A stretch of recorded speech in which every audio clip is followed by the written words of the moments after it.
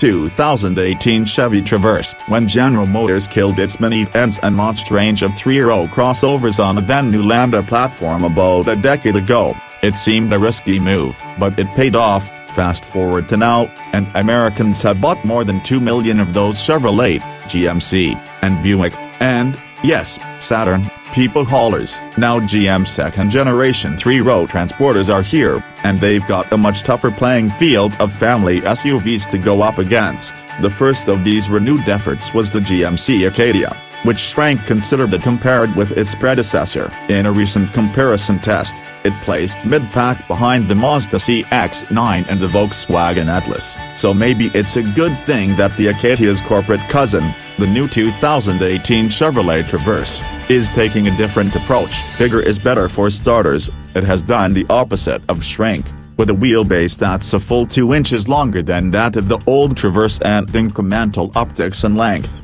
width, and height. The Traverse is a size XL to the Acadia's L.